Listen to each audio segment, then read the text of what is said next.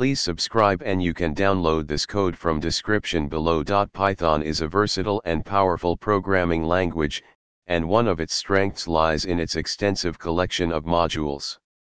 Modules are pre-written code libraries that provide additional functionality, making it easier for developers to perform various tasks without reinventing the wheel.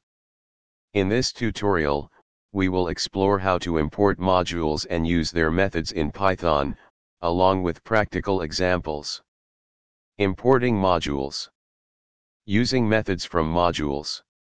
To use a module in Python, you need to import it using the import statement. Here's a basic example. In this example, we imported the math module and used its sqrt method to calculate the square root of 25.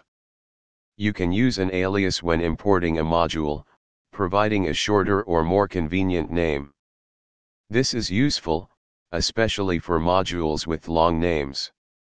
Here, we imported the math module as m and used m.sqrt to calculate the square root. Once a module is imported, you can access its methods using the dot notation. Here's an example using the random module. In this case, we imported the random module and used its randint method to generate a random number between 1 and 10.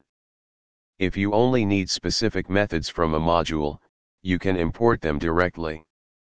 In this example, we imported only the randint method from the random module, eliminating the need to use the module name when calling the method. In this tutorial, you learned how to import modules and use their methods in Python. This knowledge is fundamental for leveraging the vast array of functionalities provided by Python's extensive module ecosystem.